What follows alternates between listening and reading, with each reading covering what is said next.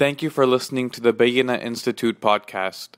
Please join us on Facebook at facebook.com/Bayyina Institute, or you can join our email list at http://bayyina.com and share these recordings with your family and friends. يا ربي لك الحمد حتى ترضى ولك الحمد إذا ما رضيت ولك الحمد بعد الرضا ولك الحمد أبدا أبدا أبدا والحمد لله الذي هدانا لهذا وما كنا لنهتدي لولا أن هدانا الله والحمد لله الذي أنزل على عبده الكتاب ولم يجعل له عوجا والحمد لله الذي نحمده ونستعينه ونستغفره ونؤمن به ونتوكل عليه ونعوذ بالله من شرور أنفسنا ومن سيئات أعمالنا من يهده الله فلا مضل له ومن يضلل فلا هادي له ونشهد أن لا إله إلا الله وحده لا شريك له ونشهد أن محمدا عبد الله ورسوله أرسله الله تعالى بالهدى ودين الحق ليظهره على الدين كله وكفى بالله شهيدا فصلى الله عليه وسلم تسليما كثيرا كثيرا ثم أما بعد فإن أصدق الحديث كتاب الله وخير الهدي هدي محمد صلى الله عليه وسلم وإن شر الأمور محدثاتها وإن كل محدثة بدعة وكل بدعة ضلالة وكل ضلالة في النار يقول سبحانه وتعالى في كتابه الكريم بعد نقول أعوذ بالله من الشيطان الرجيم إنهم إن يظهروا عليكم يرجموكم أو يعيدوكم في ملتهم ولن تفلحوا إذا أبدا رب اشرح لي صدري ويسر لي أمري واحلل عقدة من لساني يفقه قولي واللهم ثبتنا عند الموت بلا إله إلا الله واللهم اجعلنا من الذين آمنوا وعملوا الصالحات وتواصوا بالحق وتواصوا بالصبر آمين يا رب العالمين. In today's khutbah, inshallah ta'ala, I want to share with you some thoughts and some reflections that are gathered from different sources and different ulama about an ayah that is very close to my heart in my own life personally. This is an ayah that belongs to Surah Al-Kahf. This is the 20th ayah of Surah Al-Kahf. And for many of you that are accustomed to reciting the surah every week, you'll find the ayah very familiar. I recited it in the Masnoon khutbah in the beginning. And in this ayah, Allah Azza wa Jalla is telling us something very powerful about these young people that are described in the beginning of Surah Al-Kahf. These young people lived in a society where overwhelmingly that society was dominated by kufr, by disbelief, and by shirk. And it was not a society of Muslims. And these young people, these fitya, as Allah describes them, were able to hold on to their iman and they were able to hold on to their Islam even though they were living in a society where everything about that society was calling them to the opposite of Islam. They were still able to maintain their iman. And of course, at the end of it all, when their life itself was threatened, they resorted to find refuge in a cave. Many of you are familiar with the story. This khutbah is not about the story itself. It's actually about one very small part of this narration that Allah tells us Himself, and He decided that this should be part of the eternal guidance of the Quran, the timeless guidance of the Quran. And especially, I hold this story very dear to my heart entirely because for young people especially, this is timeless guidance. When youth are looking for guidance in the Quran, there are many places, and this is one of the special places in the Quran where youth will find guidance. Because these are youth in a difficult society and they're trying to hold on to their Islam. So now as they wake up, Allah put them to sleep for many, many years. فَلَبِثُوا فِي كَهْفِهِمْ 300 سِنِينَ وَازْدَادُوا تِسْعَةً. So, 309, that many years they're out, they're asleep, and then they wake up and they're feeling hungry. And then they give each other, they talk about what are we going to do? Should we go out and get some food? And they have this conversation. And so they pick one of them and they give whatever money they have and they're sending him out. So they after having a discussion in the previous ayah, the ayah I'm not sharing with you today, they had a discussion about who should go out, what should they go, how should they go, how should they behave. وَلْيَتَلَطَّفْ وَلَا يُشْعِرَنَّ بِكُمْ أَحَدًا. Be very, very careful, watch your step. Don't let people know, because they thought the authorities are looking for them. They're fugitives. They're hiding from the law. So watch out. When you go, be a little covert, don't make yourself too obvious. And go and don't let anybody realize who you really are. be extra careful. All this advice is being given to this one guy who's going to go get food for everybody else. But as he leaves, one last advice is given to him. As he goes back into society, one last bit of advice is given to this young man. And that's the advice I want to just base my entire khutbah today on. The ayah is إِنَّهُمْ إِن يَظْهَرُوا عَلَيْكُمْ يَرْجُمُوكُمْ أَوْ يُعِيدُوكُمْ فِي مِلَّتِهِمْ وَلَن تُفْلِحُوا إِذًا أَبَدًا. One statement. And it begins with إِنَّهُمْ. The Arabic language is very powerful. The word inna is used, they say harf al-tawqid, but it's used rhetorically in balagha for a couple of reasons. It's used by someone who completely believes what they're about to say. They have absolute conviction in what they're about to say. And also it is used when the person you're talking to is not so sure. They say harf inna tufid izalat al-shak. They say one of its benefits is it removes doubt, removes kind of, I'm not so sure, I'm a little skeptical. I don't think that's that bad of a deal. But you want to make someone realize what I'm about to say is super important. You better make a big deal out of it. It's not something small I'm telling you. You use inna in the Arabic language, especially in Old Arabic. So he says innahum, or one of the youth is saying to this young guy who's going to go back out there, he says innahum, there's no doubt about it. I want you to understand very clearly. The threat I'm about to warn you about it's not a slight possibility, it is an absolute danger. That those people that you're going to go out to, in yadharu alaykum, if it happens that they find out about you. Dhahara ala is complex language. I'll take a little bit of time to explain it, and then we'll go through some of its benefits. Dhahara ala, they say in Arabic, for example, fulanun la yadharu alayhi ahad. That in Old Arabic means this guy, nobody can overpower him. This guy is serious. Nobody can take him on in a wrestling match or in arm wrestling. Nobody can beat him in poetry. Nobody can mess with this guy. لا يظهر عليه أحد.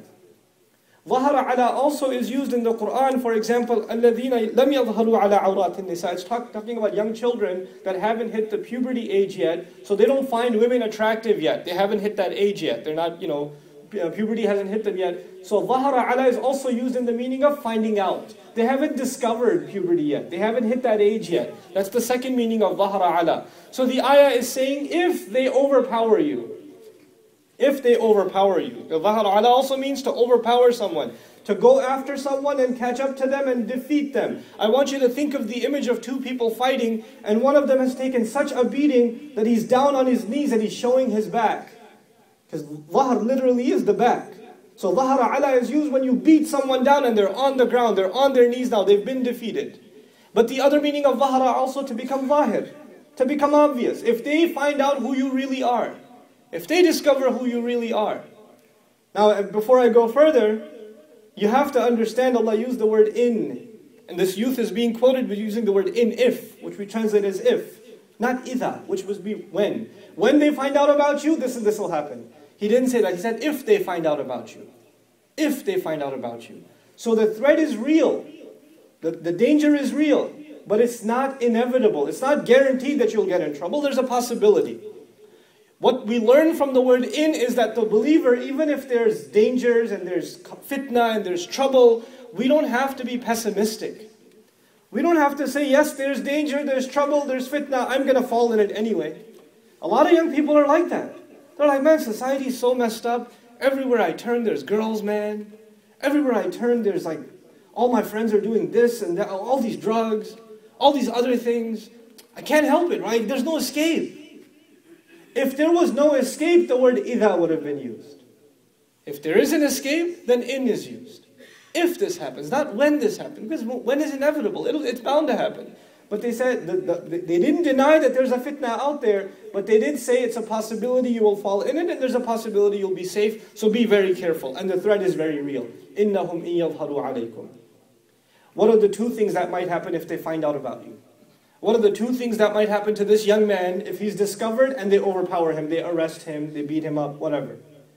Possibility number one, يَرْجُمُوكُمْ. They will stone you to death. Rajam. They'll execute you. They will kill you. Seems like it's not something that would happen in our society, in America. I mean, your young people are holding on to their Islam, and it's not like somebody's trying to kill us if we hold on to our Islam. That may not be the case, but it's a big reality in many parts of the Ummah today, isn't it? Somebody even holding on to their Islam looks like a threat. What's happening to the youth in Syria that are holding on to their deen? What's happening to young people in Bangladesh nowadays? This is a reality. When young people are clearly holding on to their religion, there are some in society that hate that. They hate it. They don't mind old people coming to the masjid. They don't mind an 80-year-old coming and making Salat al-Fajr. They don't care. When they see an 18-year-old, when they see young people, more and more of them attending the Jumu'ah, not like catching the Salah in the second rak'ah, but coming before the khutbah begins, and they're listening to the whole thing. When they find this kid spending a lot of time in the masjid reciting Quran, this young guy, 23, 24 years old. When they see young people that are not, they're not shaping their beard like 4 hours in front of a mirror, like turning a little tiny pencil. They've actually got a beard on their face. They don't care about fashion statement. They just want to follow some sunnah of the Messenger, sallallahu alayhi wasallam. And there are some in some societies that get very worried. They get very threatened by that. And this threat is even ancient. Even back then, if they see you as holding your Islam, wearing your Islam, making your Islam obvious, they will stone you to death. That is the first danger that is described. And for them, that danger was immediate. It's not some possibility. Obviously, the court had already decided that these people are supposed to be executed. So they were on death row. These guys were on death row. So when he's going back, it's very real for him that this might happen if he gets caught. That's number one. But then the even bigger danger is mentioned. And the second danger in the ayah, the same youth is telling his friend, listen to me very carefully, bro. When you go out there, you might get stoned to death if they catch you. But that's not that bad. Because even if they stone you to death, you'll be a shaheed and you'll end up in Jannah. Even that is bad, but it's not that bad. Because at the end of it all, you're still successful. Here's another danger when you go back out there. And it is even more dangerous than being stoned to death and being killed. That's the danger I want to talk to you about today. He says, أَوْ يُعِيدُوكُمْ فِي مِلَّتِهِمْ. I'll give you a simple modern American translation first, and I'll dive into the words and what they mean. Or they will assimilate you. Or they will integrate you. They will turn you into one of them, and you won't be able to tell the difference between where your Islam ends and where their kufr begins. They'll make you one of them. That's the modern American translation I'm giving you. Let's explore the words. أو يعيدكم, or they will bring you back. يعني هؤلاء الشباب كانوا كفارا فأصبحوا مسلمين. They used to be kuffar. They used to be in that lifestyle. They were living it up. They were partying. They were having their life. There was nothing haram for them. Young people that don't have Islam, there's nothing haram. Nothing's forbidden for you. You do whatever you want. Like the Prophet says, sallallahu alayhi wa sallam, الدنيا سجن المؤمن وجنة الكافر. The dunya, this world, is a prison for the believer. This is haram, that's haram, can't look over there, can't do this, can't eat that, can't smoke that, can't drink that. Everything, there's restrictions all around you. But for the kafir, everything's halal. He doesn't have to check the ingredients. He doesn't have to think twice about doing something. He just does whatever he wants. These young people were young people, guys hanging out together, doing whatever they want. Have you ever seen on the street young people, non-Muslim young people hanging out together late at night? You'd cross the street and go the other way, because these guys, you don't know what they're capable of. They do whatever they want. They could do, and even, especially when they're together, they get worse. When there's one young guy by himself is bad. When there's like 10 of them walking down the street, it's trouble. It's just trouble. So now he says, one of the dangers is they will pull you back into your kufr. They'll take you back the way you used to be. Because right now your iman is strong because you're with your brothers. But you're going to leave your brothers right now. You're going to go into the city by yourself. And when a young man is not in the good company and he's by himself, his iman is in trouble. And he can find bad company. And they can suck you right in. They don't have to have police after you to suck you back into that kufr. They just have to show you tempt you again. Put you in some fitna situation. You go back out into the city and you meet some old friends that you used to do some bad things with. And they're like, hey, just come on, man. Let's just have a chat. Let's just have a couple of drinks. Just sit down. Let's talk. I don't know what that is, but... So there's a threat that you might be tempted to go back into that lifestyle. You might start asking yourself, man, ever since I became Muslim, they're trying to kill me. I have to live in a cave. It's not even that comfortable to sleep. We can't even find food for ourselves. Why did I take all this trouble on my mind? Life was so much easier when I was kafir. It was so much easier. Why don't I just go back and just be the way things were? And the believer, the Muslim youth might be thinking, I will never be like that, man. My iman is not that weak. I can handle it. I can go out there and manage myself.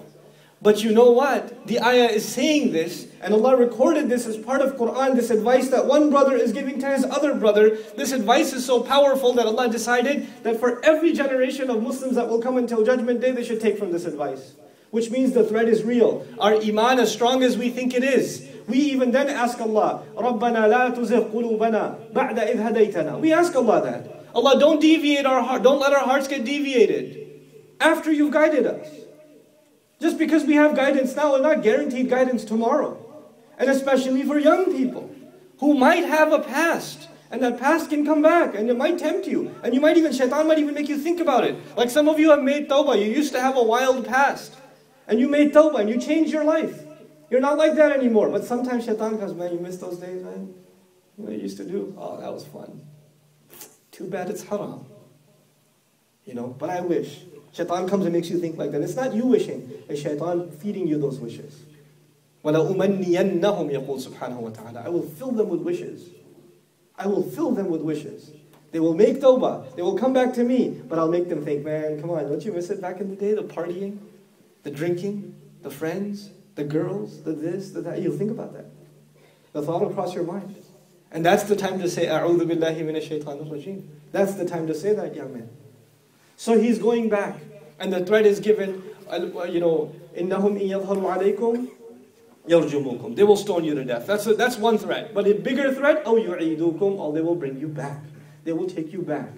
You young people have to protect their iman. One of the things I want to talk to you about, inshallah, in these 10 minutes that I have left, in regards to this ayah, I use the word assimilation. The United States, we call it, you know, when we go to high school here, and we take, you know, world history class, or, you know, global history class, then we call even American history, we call America the melting pot. That's one of the phrases that's used in sociology to describe United States culture and society. The melting pot. Different cultures, different immigrant populations come here, and over time they all just become American. They used to be Chinese, and they used to be, you know, Asian, or they used to be African, or they used to be whatever they used to be, but 2, 3, 4 generations down, they're just American. And they all basically have the same values. But you know what? There are some communities that are able to hold on to their cultural identity more so. I spent most of my adult life living in New York City. There are neighborhoods that have been Chinese neighborhoods for 50 years. There are neighborhoods that have been Greek neighborhoods for 60, 70 years. And all the signs are still in Greek. You know, there are neighborhoods in Astoria, Queens, where all the signs are in Bangla for 30 years. Everybody on the street speaks Bangla. There are neighborhoods like that. But, you know what? That's still assimilation. Because assimilation is not just about, oh, I want to keep my language. Or I want to keep my traditional clothes. That's not a problem. You can keep whatever clothes you want. Real problem in assimilation is when your definition of what is right and what is wrong changes. You could dress however you want. You could dress in Eastern clothing or Western clothing. But if your definition of what is appropriate and what is not appropriate, what is permissible and what is not permissible, what is good and what is evil, when those definitions start changing, then there's a problem. It's not a problem if you're not eating traditional Somali food anymore and now your kids just want to eat pizza and burgers. That's not a problem. That's not a problem. But the problem is when they don't care about halal and haram anymore. That's the problem. When they don't care about fairness anymore. When they don't care about haya anymore. When they don't care about watching their tongue anymore. When they don't care about backbiting anymore. When they don't care about consumption anymore. When these things change, that's when we've lost a generation.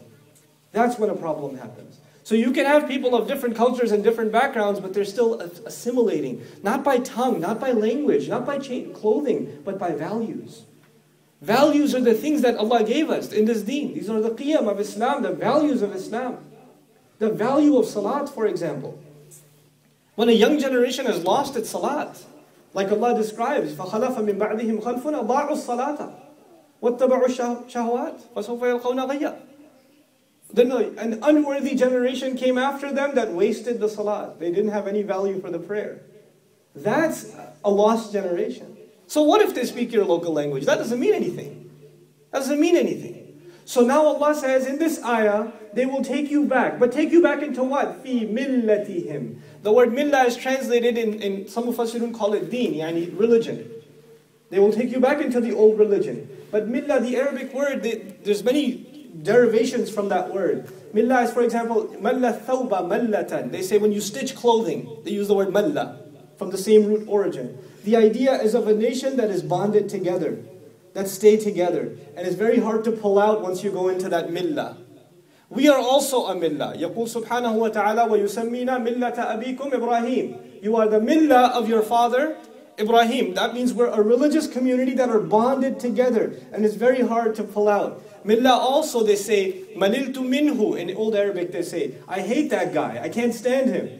Millah also means you have a love for something, and that love is also driven by your hate of something else. We are the millah of Ibrahim alayhi salam because we love Tawheed, and we also hate shirk. We hate shirk.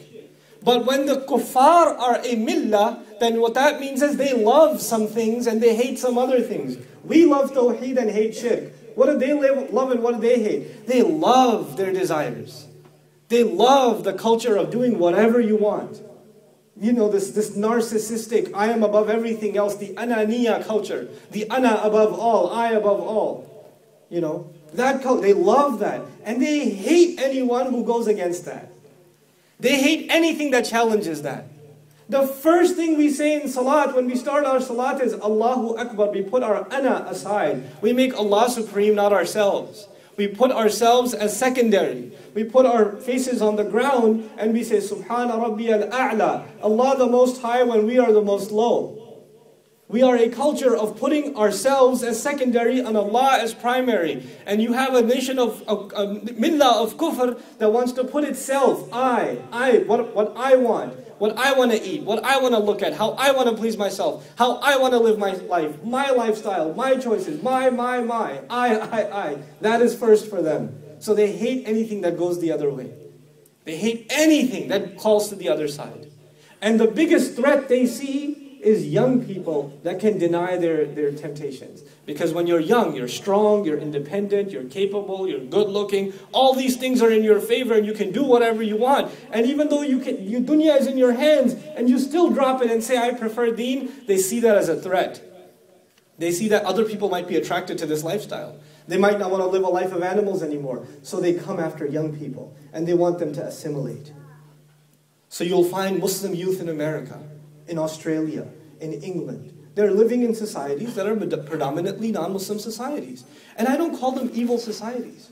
There's nothing wrong with the English language or with getting an education in America or in any of these Western countries. There's nothing wrong with much of the things that we enjoy in these countries. You know what is wrong? When we start taking values that are in contradiction to the values Allah gave us. That's what's wrong. That's what's unacceptable. And that is the biggest thing we're taking on. We don't take the good values from Western societies, because Western societies have some very good values. A lot of Western societies have more transparency in government, and they have more cleanliness on streets than many Muslim countries. They do. We don't learn that, because that's actually an originally Islamic value. What we do learn is, you know, how to dress, what music to listen to, what movies to watch. That's what we take in, and we swallow it whole. We take it all in. And we think we're advanced. We've become more westernized. And westernized means more advanced. Westernized just means you're impressed with something that has no values. It has no values, and you're so impressed with it. Like it's something so amazing. Like you're somehow more sophisticated than other people because of you listening to whatever garbage you're listening to. Or whatever garbage you're watching. Or whatever filth comes out of your mouth.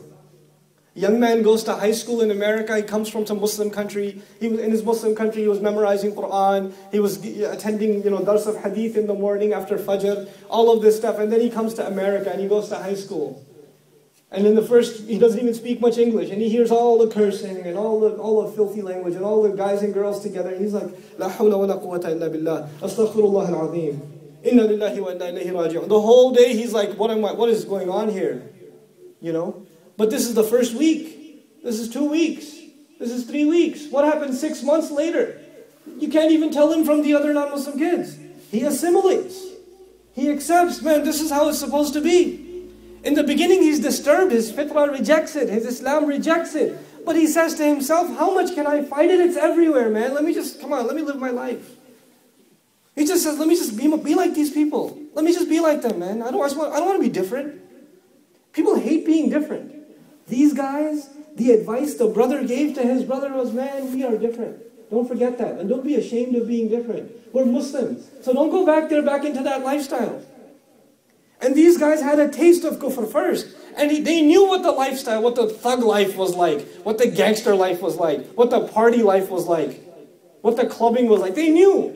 And they still don't want to go back because they know that Iman is sweeter than those things. And now we have a generation of Muslim kids that are born and raised in Muslim societies that don't even have a value for the gift Allah has given them. Millata abikum Ibrahim. Yes, young man, yes, young woman, you are different. You are different. You're not the same as everybody else. And what they have is not better than what you have. What you have, what Allah has given you is better. It is superior. You should feel sorry for the people who live that kind of life. You shouldn't want to be like them. You should feel sorry for them. You should wish they had what Allah has given you. You don't go to high school to assimilate. You go to high school to get others to Islam. Others should come to Islam because of you. You shouldn't go to Kufr because of them. We're supposed to turn this tide. We're supposed to change that. And every one of the young people listening to me in this crowd, every one of them, this is on your shoulders. إِنَّهُمْ فِتْيَةٌ آمَنُوا بِرَبِّهِمْ. We should be able to say that about it. Our young people. Allah says, no doubt about it, they were young people. They believed in their master. وَزِدْنَاهُمْ هُدًى. And we increased them in guidance.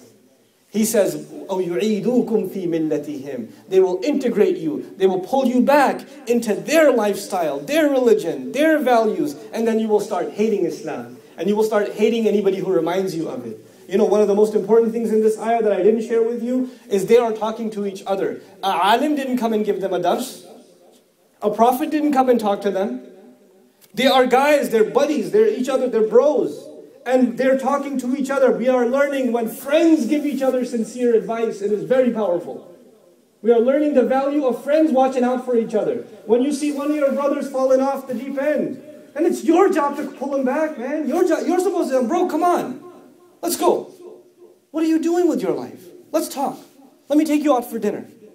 What are you up with? Bro, I'm messed up. Doesn't matter, man. The doors of Tawbah are open. Come on. Let's go. Let's go to the masjid and pray. You feel better. You can't give up on your brother. You can't give up on him. And you have to warn each other of the serious threats. Just because some of you guys hang out at the masjid, you attend all the halaqat, you attend all the courses that come into the city, and all this other stuff, so you're watching out for your deen, that doesn't mean you're safe. You're still supposed to warn each other, hey, I know you're supposed to go shopping or you're going to the mall, watch out, man.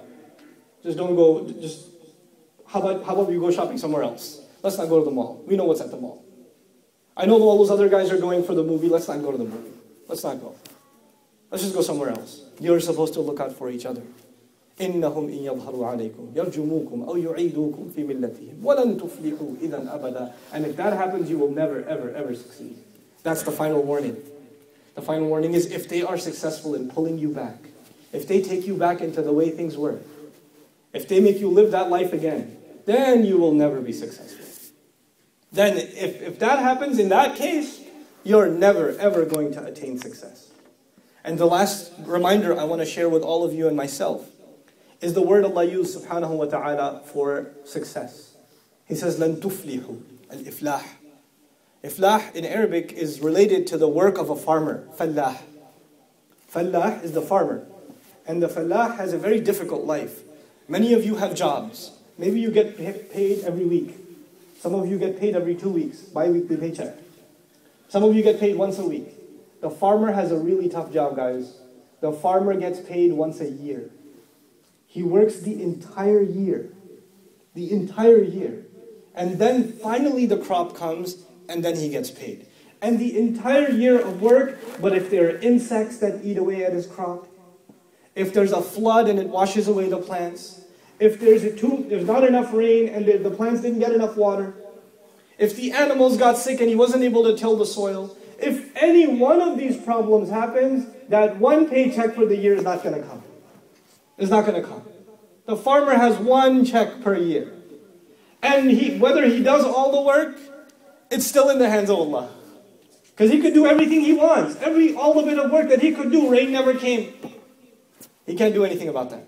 Insects came and ate all of his crop. He can't do anything about that. He can't. It could even be a wind. فَأَصَابَهَا إِعْصَارٌ فِيهِ نَارٌ. It could be a heavy wind that's got fire in it. Or فِيهَا سِرٌ فَأَهْلَكَتْهُ. Allah, it's another ayah, he says, it could be a cold wind and it freezes the plants to death. But you know what? When a farmer reaches crop season and all the plants are tall and they're green and they're fresh and he's cutting them, all over the world, when that season happens, farmers celebrate. They decorate the village.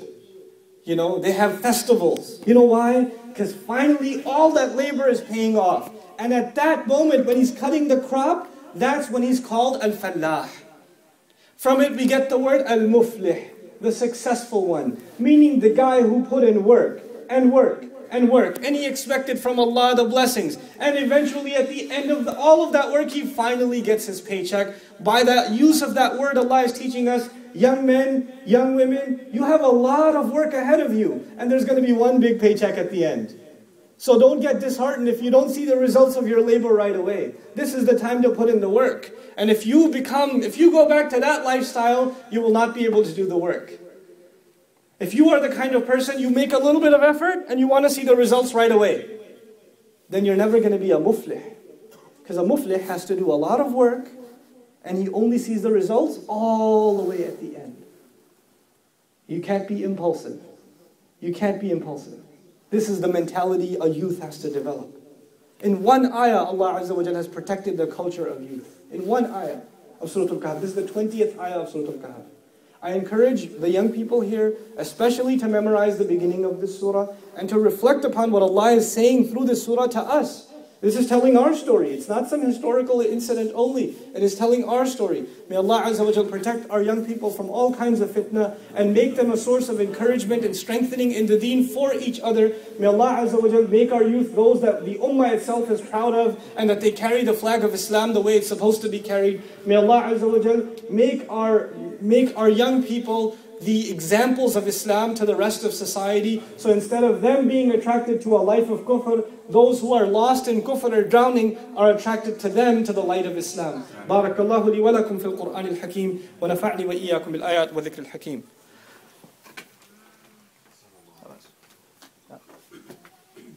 Alhamdulillahi wa kafa wa salatu wa salam ala ibadihi alladhina astafa. خصوصا على أفضلهم وخاتم النبيين محمد الأمين وعلى آله وصحبه أجمعين. يقول الله عز وجل في كتابه الكريم بعد نقول أعوذ بالله من الشيطان الرجيم إن الله وملائكته يصلون على النبي يا أيها الذين آمنوا صلوا عليه وسلموا تسليما اللهم صل على محمد وعلى آل محمد كما صليت على إبراهيم وعلى آل إبراهيم في العالمين إنك حميد مجيد اللهم بارك على محمد وعلى آل محمد كما باركت على إبراهيم وعلى آل إبراهيم في العالمين إنك حميد مجيد عباد الله رحمكم الله اتقوا الله إن الله يأمر بالعدل والإحسان وإيتاء ذي القربى وينهى عن الفحشاء والمنكر ولذكر الله أكبر والله يعلم ما تصنعون أقم الصلاة إن الصلاة كانت على المؤمنين كتابا موقوتا